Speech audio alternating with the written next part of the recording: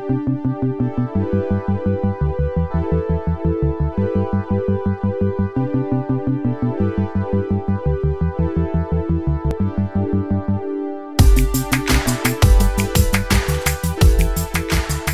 everyone, it is the Shoal Weekly Podcast and we are back doing the season finale for Season 2. We are wrapping up our summer festival, Shoal, Britannia, where we've been looking at some really banging British films made by Film 4, BFI, some old classic ones. We also had some Ealing comedy last week. I'm your host Joe and I'm joined by Ben and Charlie as usual. How's your week been, guys? Yeah, we lost the football. Yeah. That's pretty much it. And Djokovic won Wimbledon. So Yeah. Ben, you were at Wimbledon this weekend, right? oh shit, were you? I was, yeah. Nice. I wasn't actually watching Centre Court because, Money. Money Yeah. problems, and I wanted to keep some of my organs in my body. Didn't want to sell them off. No, it was good fun. It was really nice. Didn't rain. We drove down. It took a while. But it was What it was day really did nice. you go? When Saturday, so watched Oh, some nice. of the semi-finals. It was really good atmosphere. Had a lot of food, a lot of strawberries and creams, and That's the most Wimbledon thing you Yeah. yeah, A few glasses of Pimm's as well. Yep. Yeah. Cool. Yeah, it's got to be done. It's got to be done. could eat. Of course, this episode was supposed to come out yesterday, but we are delaying it just until for a Tuesday release, just because it has been one hell of a weekend, as Ben said. Wimbledon. We did have the Euro final between Italy and England. Wait, Bit of a tense what? one in my. Did that happen? I didn't realize that. It's just denial, mate. It's just Yeah, denial. it's just denial. It was a bit of a tense one in my house. My girlfriend is Italian, so there was some tears, there was some tense moments, there was a little bit of heated. That was a foul. It wasn't a foul, but it was all good fun in the end. And thankfully, we did manage to squeeze in a couple of films to talk about this week. One I'm very excited for. I gave it 5 stars straight away. Really excited to talk about that. But before we talk about this week's films, which are The Dig, Rocks, and Quadrophenia, Charlie, have you been watching anything else this week during this incredibly busy past week? Oh, well, apart from sport, Yeah. Under Ben's recommendation, I did check out Clarkson's Farm. Honestly, I didn't know what to expect because I thought Ben's just silent. He's just Yeah. in shock. he Yeah. is in shock. I'm just happy that I actually recommended something, and you guys actually when I watched it, incredible. Finally, yeah. The idea of Jeremy Clarkson on a farm was so strange to me that I just thought I've got to see it. The idea of Ray Fiennes on a farm is weird, but here we are talking about The Yeah. Dig. True. um, No, it's really good though. It's strangely as you say, Ben, wholesome. Like it's just, Mm. and the cinematography is fit. Yeah, It's just so good. And the is it Lamborghini Amazon tractor- Prime, isn't it? Yeah. Amazon, yeah. They do just put all of their money into Jeremy Clarkson and any kind of show that he's in. Great. Well, I think it's the same production team. So do you remember? Obviously, we had the whole Clarkson and Top Gear drama like years ago now. I think at the time I remember reading, it's like the production crew that they had, or like a part of the production crew came with it, like left the BBC with him, and they went to work for the Grand Tour when they did the Amazon. Right. Okay. Yeah. And I think it's the same team as well that did this. I think so. I mean, it certainly looks exactly the same. It is brilliant. Yeah, it's just stunning. I mean, the farm itself is beautiful, and it just really lends itself to the camera. Like it's very, very. As if that's what he owns as well. Like as if. Yeah. Yeah, my favorite scene is the start when he's just like, "Yep, so I own that bit over there. You see in the distance," and then just points off in a direction and about 3 miles that way. It's like, wow. I love it. It's so open that you can see like weather formations just moving across the farm in like some of the shots. Oh, it's incredible. Definitely worth a watch. Go check it out. Absolutely. It's not just testosterone in cars this time. It's No. No, it's testosterone in tractors. and tractors. Yeah. Have you also seen James May's cooking show as well? I haven't, but that sounds amazing. That's also class. He's just there, looking at a pan, just not knowing how to boil water and just being like, "Oh, toss." No, you just can't cook. That's really good as well. Go watch What's that that too. on? I think it must be Prime as well. Must be. Right. Them lot are just, Bumming off the Prime. Yeah, there we go. Wasn't going to say Give me money, Jeff Bezos. Bezos, please, boss. He's got enough of it. Have you been watching Loki? Nope, no spoilers. Nope. I'm behind. I'm guessing you have. Yeah, I have. It's the final episode this coming Wednesday. Very exciting. Without going into any spoilers for you guys, I think it's one of the most successful shows that they've done. I know they've only done 3 so far, but this really, it is the icing on the cake. It really is. This show feels a lot more connected to Endgame than anything else, because it literally leads straight from that moment in Endgame where Loki escapes with the Tesseract, and in doing so, he creates like a branching timeline, and he gets picked up by this organization called the Time Variance Authority, who are basically kind of like Marvel's Time Lords. And a bit like in Umbrella Academy. Like, have you seen that? When they have like time police, don't they? Yes. Yeah, pretty much exactly like that. Yeah, and they pick this Loki up and they start calling him, he's a variant Loki. He's not like the real Loki.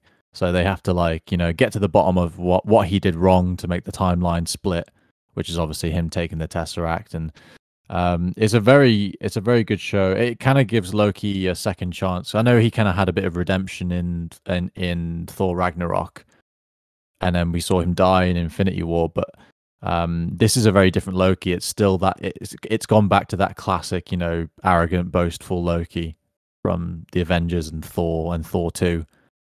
It's interesting to see the character change for the better in different ways this time around. So I know Marvel has a big issue of like cheating death, don't they? Not really letting things die, but it's a great show, and I think it's going to lead into a lot of big things. Again, I'm not going to mention any spoilers for Ben's sake, mostly, but I'm talking. They haven't released a trailer for Spider-Man 3 yet, which is out in December. Like, we've had nothing, no footage, no trailer, nothing for Doctor Strange, and with the whole kind of wibbly wobbly, timey wimey aspect of Loki, it wouldn't surprise me that events of Loki are going to lead straight into it. But then again, this is Marvel Phase 4, and every theory that we've had about Phase 4 has just been completely flipped on its head, because Phase 4 is, they're no longer adapting comic books. They're sort of they're taking aspects from the comics and completely flipping them around. So that's good though. It is, yeah. It keeps they've needed that. Yeah. But yeah. Anyway, so this week it is the final episode of season 3. We're going to take a little break because season 2. Oh yeah, it is. See, I'm getting ahead of myself, aren't I? Yeah. It is final episode. I actually did that on a social post as well. I posted that we were going to be doing the final episode of season 3, and then an hour later I saw it and I was like, I need to change that. Sorry, no one saw it. There we go. All our fans saw it, definitely. But yes, no, it is the final episode of season 2. We kind of do these festivals now, I think, to sort of wrap up and to do like a nice theme every season.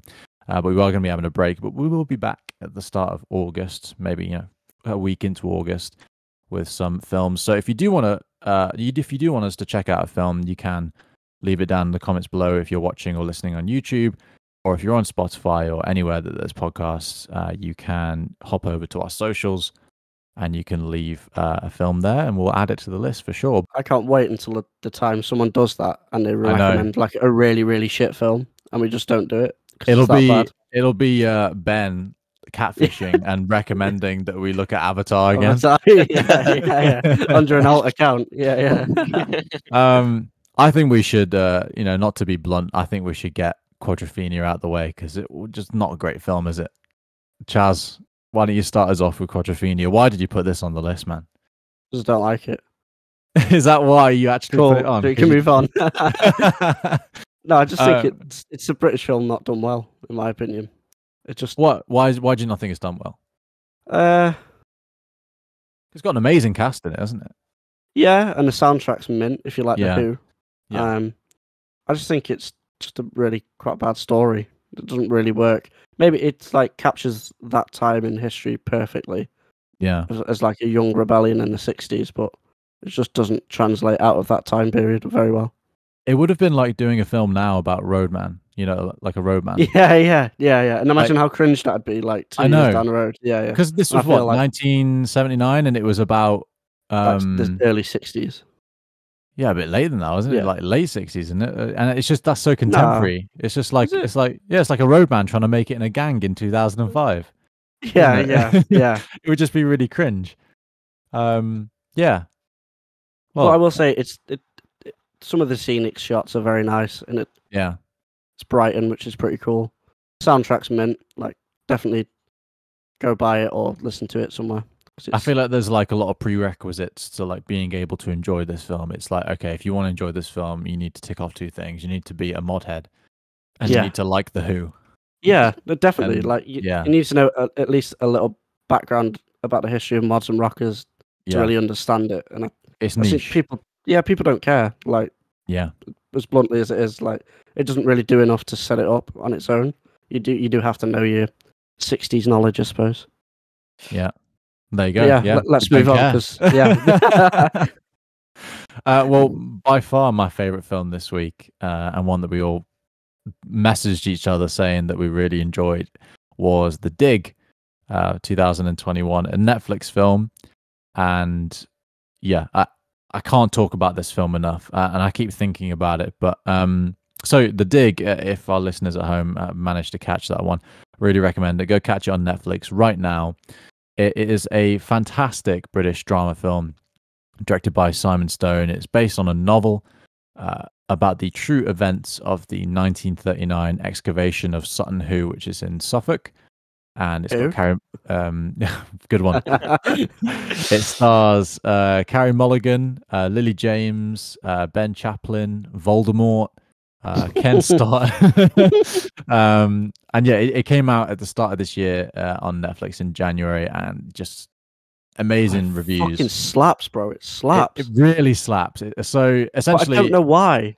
Like, because it's boring. It's a boring film, man. That's what we're going to get to the bottom of, aren't we? That's what we're going to get to the bottom of. So, Voldemort, Ralph Fiennes, he plays Basil Brown, who is this working class excavator, lives in Suffolk, and he comes to meet this this landowner called Edith Pretty, and who's played by Carrie Mulligan, and she's got loads of like big burial mounds on her rural estate in Woodbridge, and she offers him some money so he can basically dig them up and just see if there's anything of interest. I think she's, she bought that land with her husband. She's quite connected with it, and she also has an illness. She has like a very weak heart, and so I think before she bites the dust, she wants that kind of closure, and she wants to know what's under the mounds. And long story short, they end up unearthing a Anglo-Saxon like longboat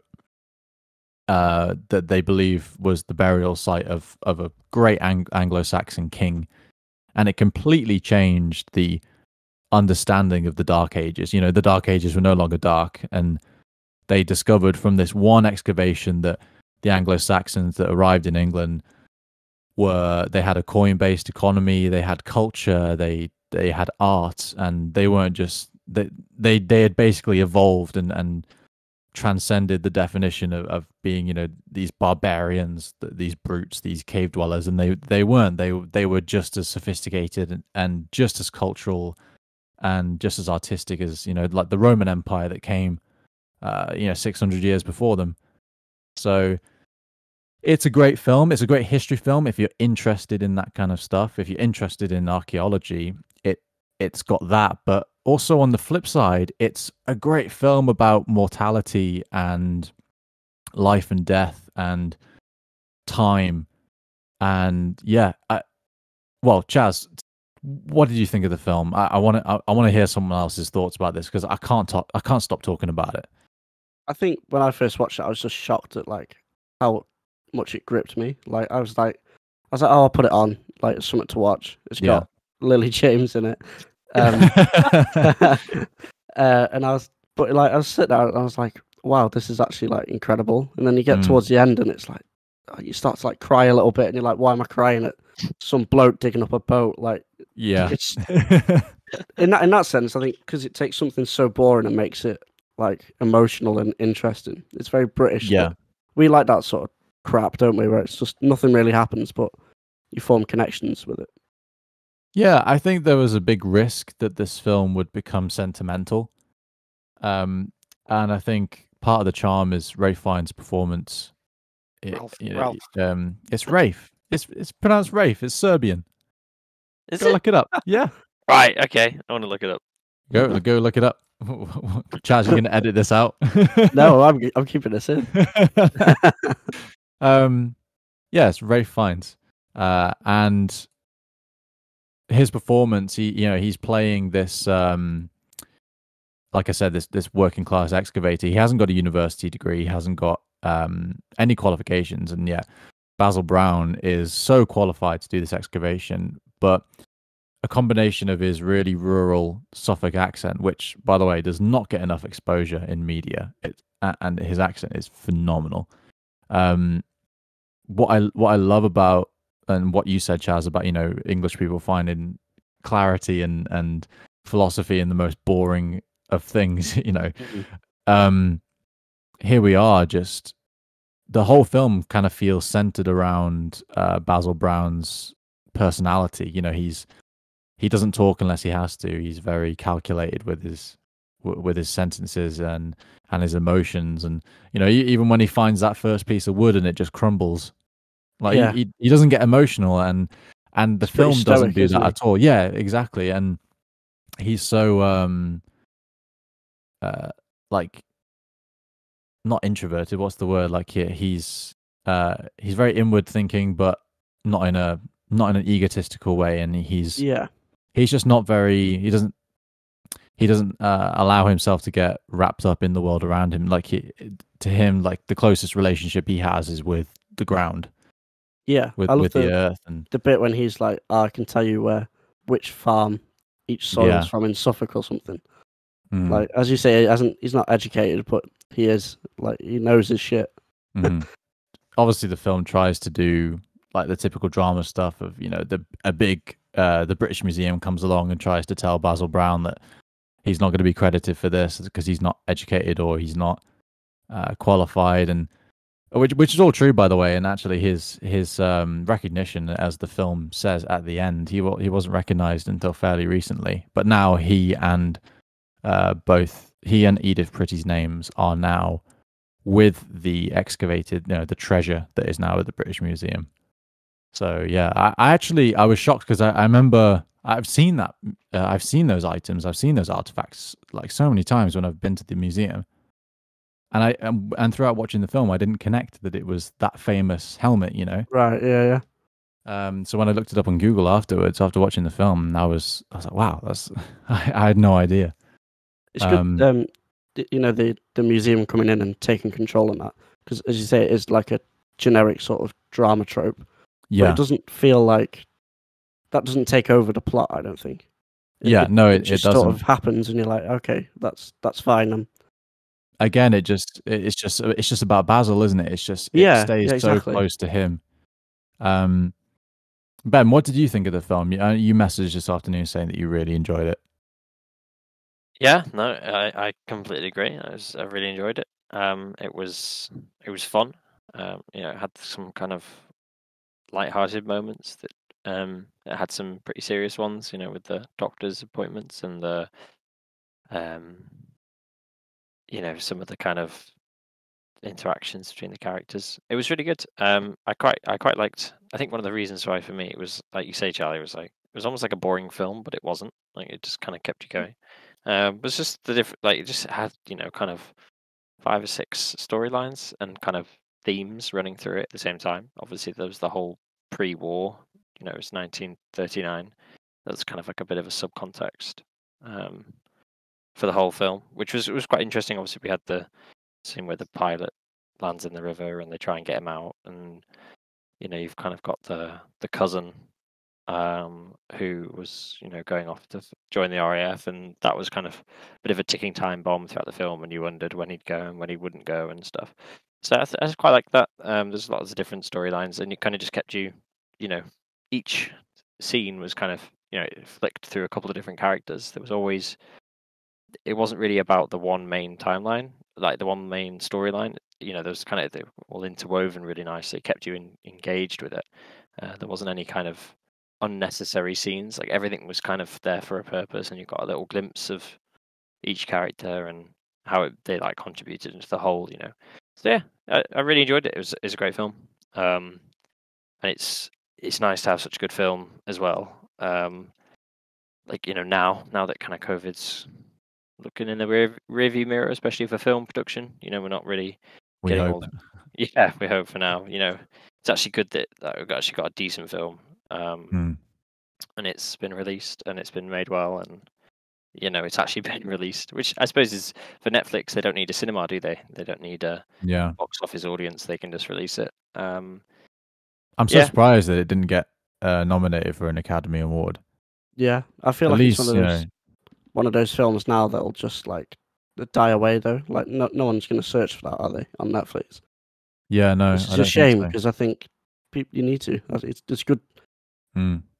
Yeah, also the editing as well really blew me away. There were so many moments in the film where there was a character talking in a completely different scene, and yet the camera would linger on the scene that was closing. Yes, yeah. Did that a lot, didn't it? Yeah, it did it a lot, and I remember me and my girlfriend watching it together, and she was saying it started to not irritate her, but she was starting to notice it a lot, and she was like, "It's so strange, it's so odd," and I think immediately I figured out why it was trying to do that, and I think it was trying to show that people and moments and memories, if you make an impact in someone's life, it's going to linger, and your memory of that person is going to linger. Whereas the physical, the sound of their voice, or even something like a film camera, the film camera may linger, but the story goes on. And I found the editing, which is quite rare for a film. It's usually the cinematography or the script that does a lot of the talking. But when you get a film where the editing does a lot of the talking, quite refreshing. It's really refreshing, and sometimes it could be jarring, but it really wasn't in this case. Those moments where there wasn't an ounce of sound in the film, and it would just be the camera lingering on someone, and then all of a sudden the next scene would start, but audio only. Yeah.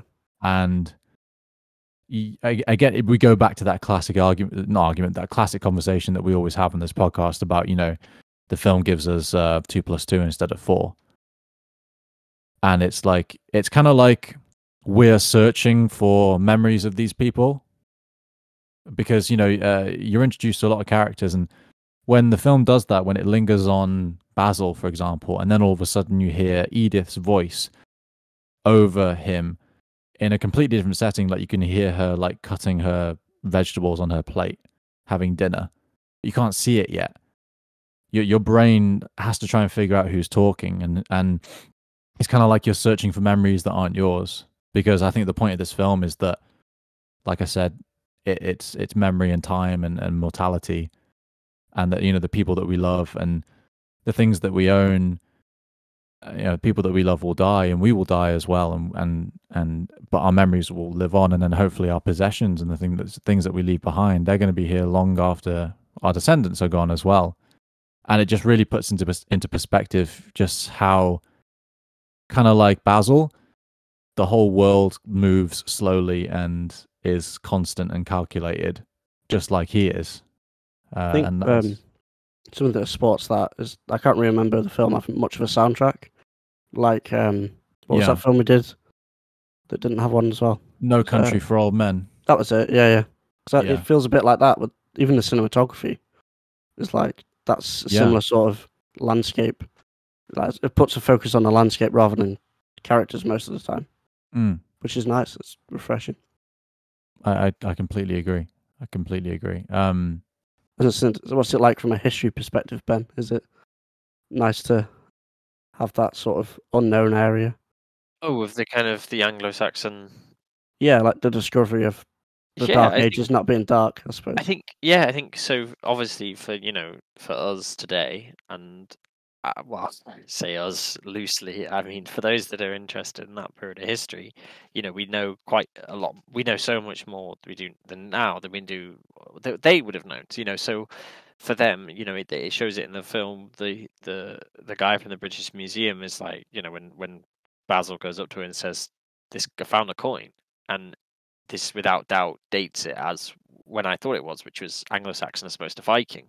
Now the difference between Anglo-Saxon and Viking for this style, so for this kind of boat style and stuff, is about 300 years. So it's huge, 300 to 200 years. So it's a huge time jump. And for them, it was just like they didn't know anything about the Anglo-Saxons really at the start. And for them, it was just they're just kind of the Dark Ages. There's this big black box of mystery, and you kind of I think they really transferred the emotion of that really well, where they were just like, oh my god, it's 6th century, it's so early. We now know insane to actually exactly experience it and know that for the first time. Crazy. I mean, we kind of take it for granted. Today we're just like, oh yeah, we know about that. We know that happened. Yeah.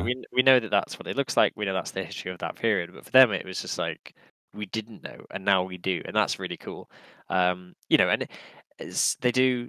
Some of the pieces that they dig out of the ground are they do match up to some of the hoard. I didn't remember seeing the helmet though, which was was that in there? Did I miss that? I can't remember either. Because that's the most famous bit from it, isn't it? Yeah. I think it's a recreation of the helmet. Really, it's more like they found bits and pieces, didn't they? Yeah. I did. Yeah, but they didn't just lift it out. Yeah. Anyway, yeah. No, they didn't. Yeah. I think that would have been really obnoxious if they just start lifting up a helmet. Yeah. I think it would have taken me out of it a bit. Yeah. So it was really good. In terms of kind of.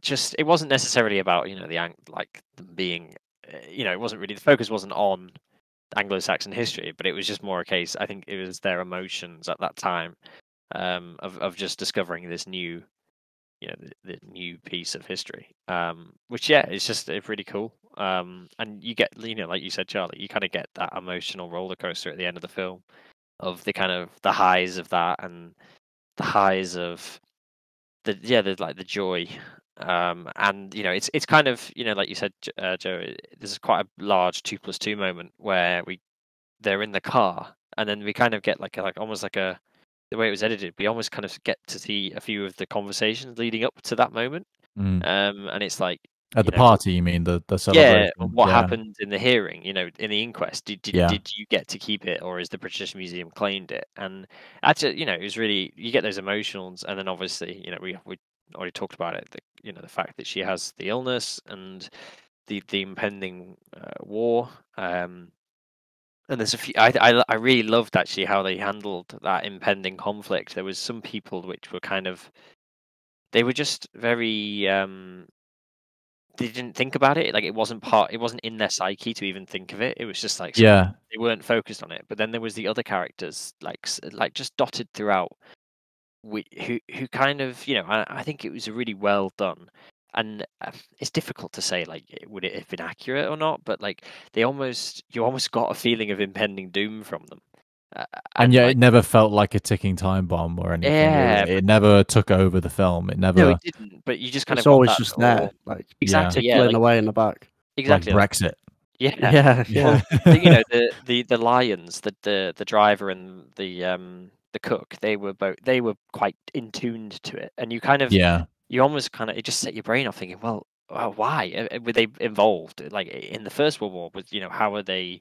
That guy, he's maybe in his 40s, he definitely would have, or 50s, he would have fought in World War One, kind of thing. So it's I really liked how they kind of brought that and just mixed that element in, and then you just had the kind of Lily James's part, which was actually really good, and that just kind of was the complete opposite. Is she was just she was looking for love and she was looking for romance, whilst still being an archaeologist in her own right. And I think we got in the notes, they kind of did her a bit dirty because she was actually quite a well-known archaeologist in her own right. Yeah, it's one of the most fictional parts of the film is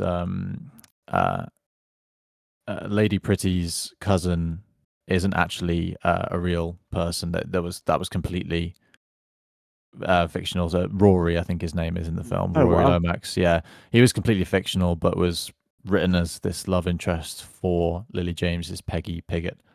But in real life, Peggy was actually very well respected at that point. But she was an experienced archaeologist, and she studied at Cambridge and University of London, and yeah, so there's a few historical inaccuracies, but I think they can be forgiven because I think this like we've said many times already, the film doesn't try to be sentimental, and I keep thinking of like other.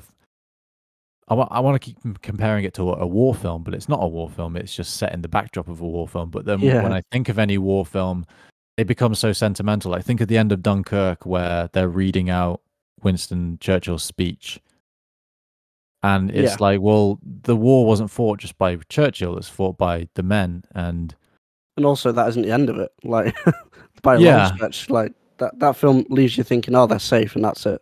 At the end of Dunkirk, but. And it's like very sentimental. Whereas the dig, it's just life will go on. This war will happen. There's a moment where when they announce on the radio in the pub that Britain is now at war with Germany, and the professor from the museum from the British Museum is just like, oh, here we go again, and it's just it felt so normal. Like I didn't feel.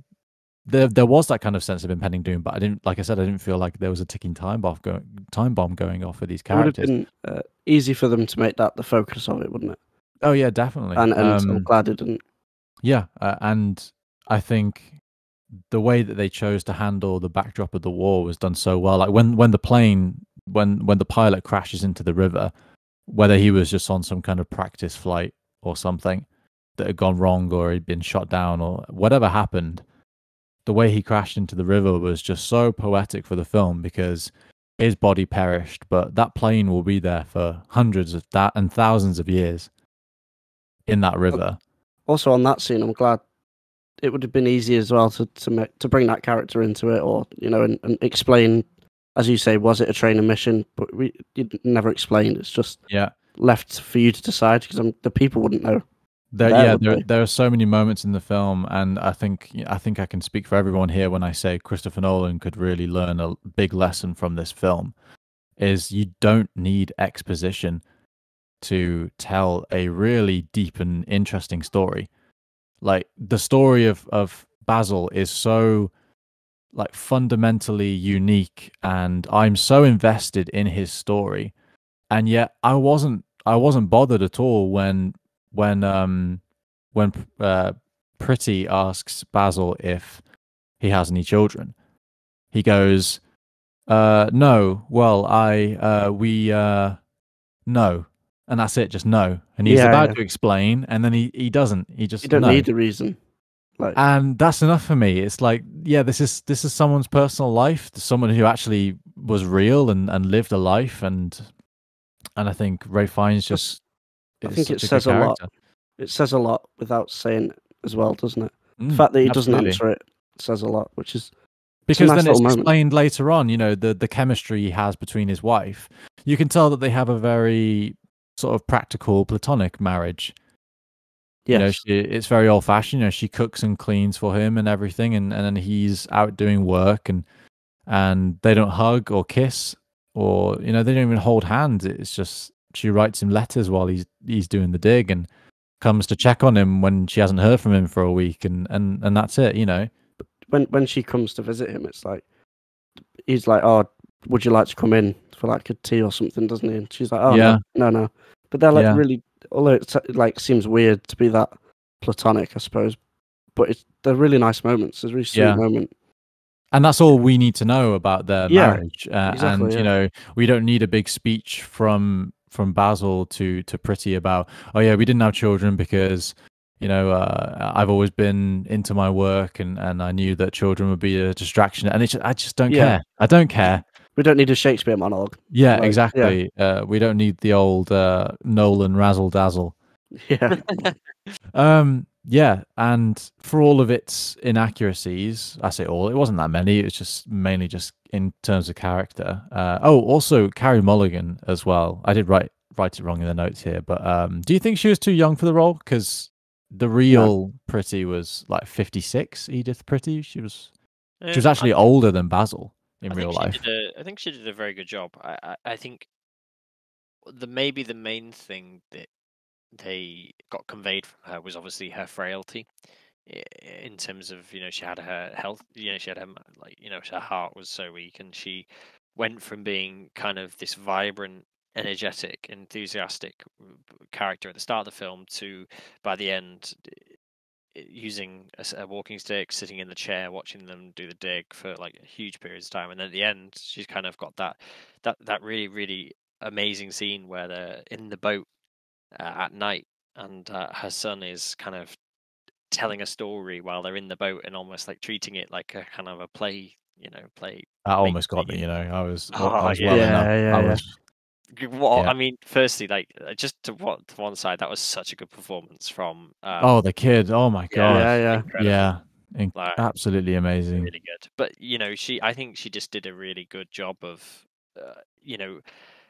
the pain, the grimaces, and the way she was carrying herself. For me, I think it was, at the end of the day, it's a character. She still was in the acceptable age bracket of, she's a mother figure. It wasn't like it wasn't like a 20-year-old playing a a mother or anything. It made sense. I thought she was a phenomenal performance, and I just really enjoyed it. So for me, I didn't have an issue with that. Yeah, no, I thought she was fantastic. Definitely didn't break my immersion. Her age. So Nicole Kidman was originally attached. I mean, she would have been good. Yeah. I think Carey Mulligan. I don't know. I can't see anyone else in the role now. I think Gwyneth Paltrow. Not Gwyneth Paltrow. What's his name? Who played Galadriel? Kate Blanchett was also attached at some point as well, so I could see that too.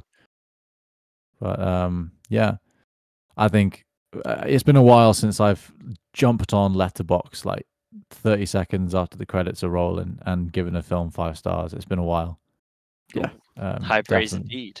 Yeah, really, really good. And not overrated. Like, usually when I give a film a 5 stars, it's because I'm like, oh, well, just there was nothing wrong with it.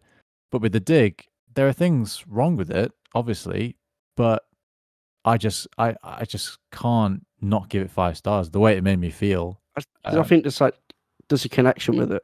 Like, as soon as the credits rolled, I was like, it's like hit something in me, and I'm like, I love that. Yeah, absolutely. I mean, even the credits scene was great. It's just them kind of like almost reversing the start of the film, putting the soil back in. And it was like, wow, again, it wasn't sentimental. It wasn't like, oh yeah, flash forward to 2020, and there's going to be like a kid in the British Museum looking at a picture of the real life Basil. Like, I hate it when films are based on a true story and then they show the picture of the real person at the end. Like, I get that that's honoring the real person, but we're watching like a film about someone who's real. We know it's not the real person in the film, mate. Like, we don't need you to show us a black and white picture of who it was. Yeah, I don't know. I don't mind that. I think it's like you said. I prefer the fact that they're kind of honoring like the people, that the true story. I think sometimes the most dangerous thing with film is if it edits the version of events that actually happened too much.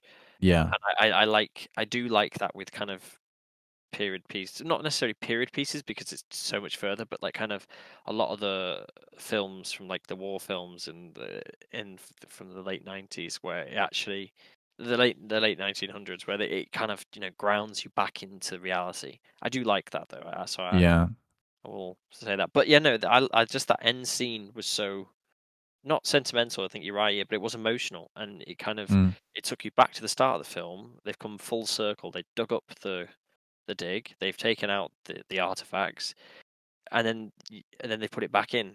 And it's a job. Basil's just doing his job. He doesn't, yes, it was kind of nice. It was nice for him to, to see a little bit of emotion from him when there was a chance he was going to get some praise from the museum and some credit, but he didn't.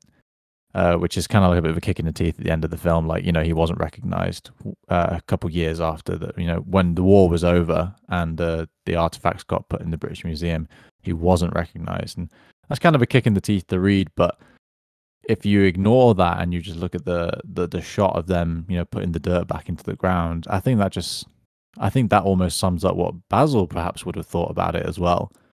Just he's doing a job. He's here to do a job. He's not here for praise or glory. He's, the fact that he carries on with the job after the artifacts have been dug up and taken to the museum, and he's like still getting.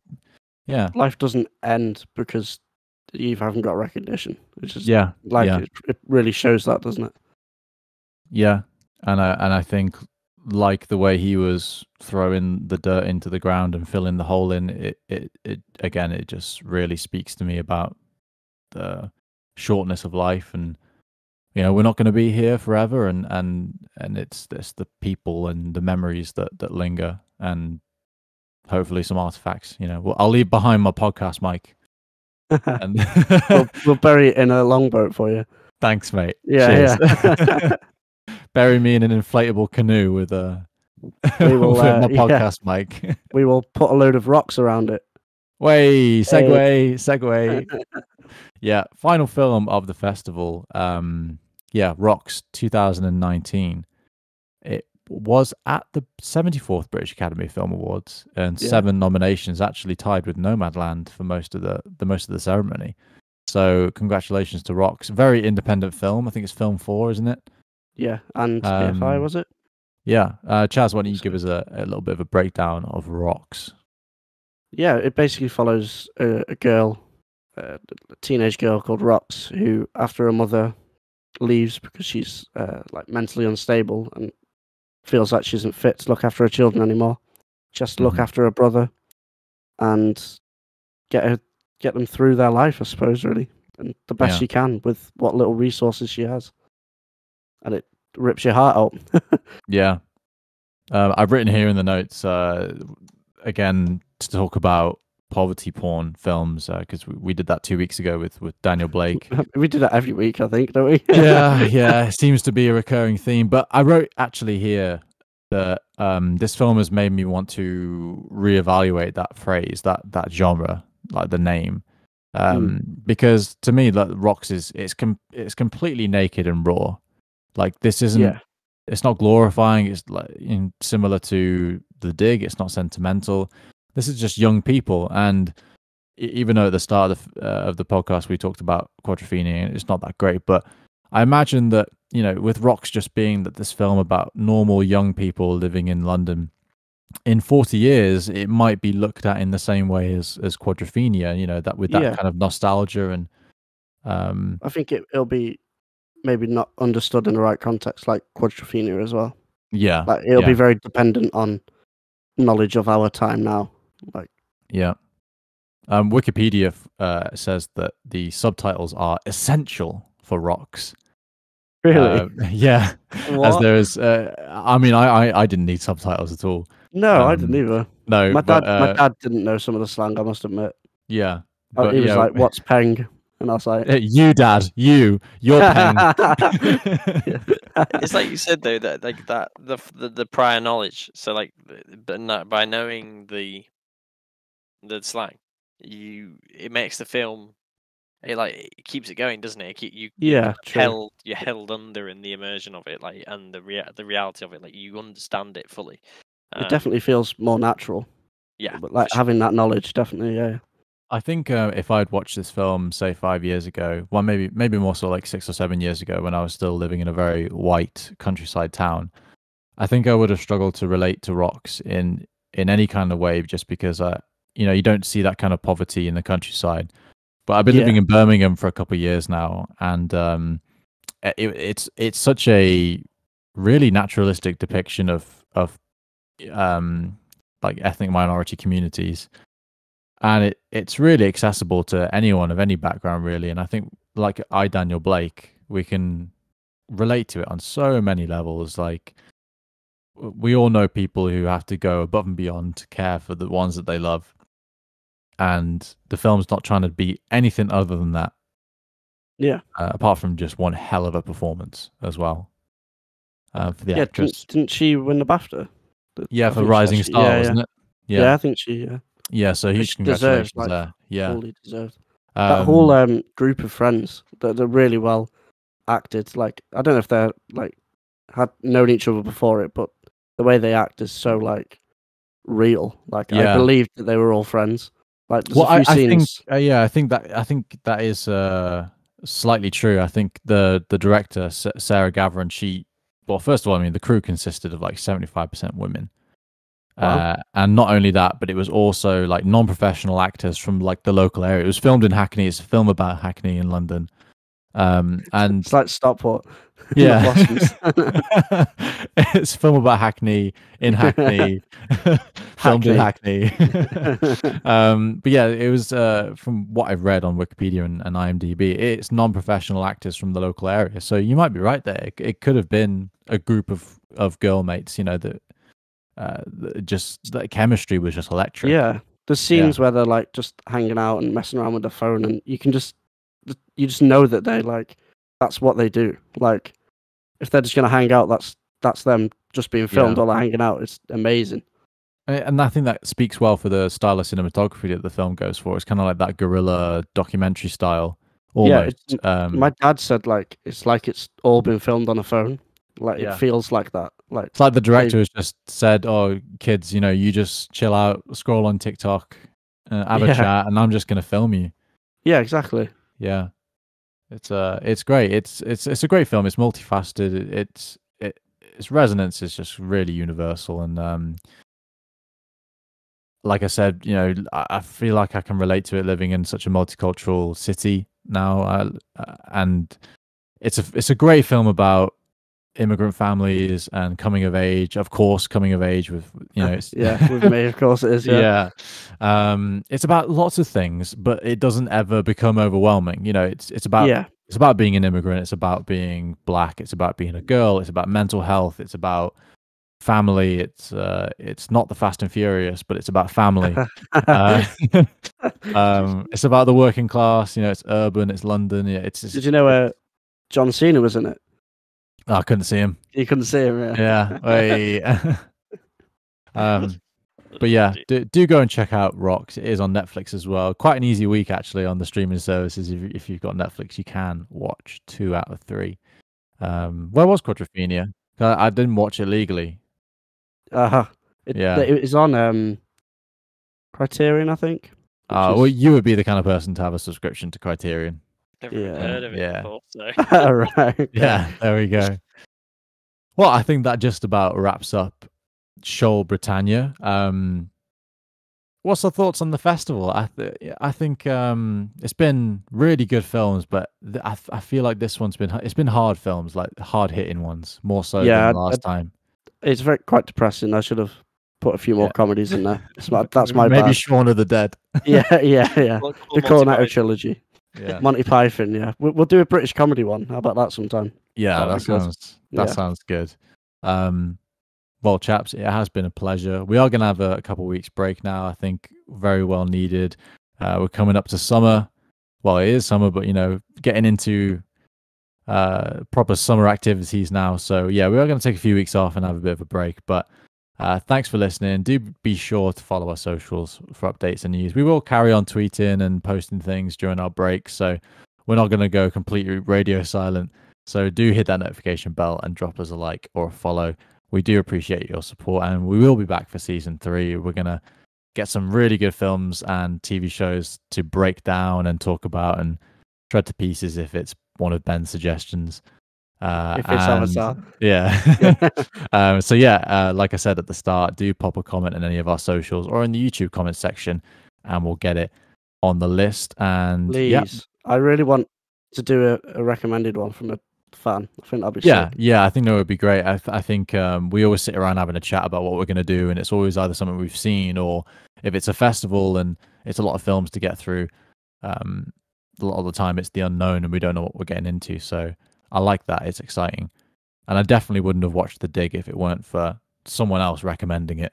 So yeah, pop the recommendations down below or on one of our socials, please. And we will be sure to get it on the list for season 3. But until then, thanks for listening. Have a great July, and we will be back sometime at the start of April for season 3. I'm your host, Joe. April, we're having a whole year off. Like, man, I'm going to do that bit again. Nice. Fuck's sake, man. No, leave it. That's cool. So, yeah, enjoy the rest of July. We will be back at some point at the start of August. But until then, this has been your host, Joe, joined by Ben and Charlie for the Shoal Weekly podcast. And enjoy the rest of your day. Thanks for listening. Bye-bye.